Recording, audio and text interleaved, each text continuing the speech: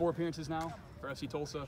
Kind of starting to get the feel of things, working alongside Sion on the other side, a couple of the center backs that you've got behind you, just kind of getting more comfortable with the way that this team plays. Yeah, it's definitely a great chemistry that we have at the back, and we move the ball well, and we have a great understanding whether if guys don't speak the same language, we know the movements, and we know the chemistry has to be there to build a great foundation. So that's where we're at right now. How's it feel to be facing your former team tomorrow? Are you extra fired up, or is it just another game?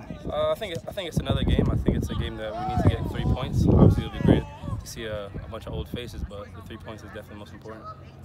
Do you think when you go against some former teammates, is that a help to you at all? Because you know some of their tendencies?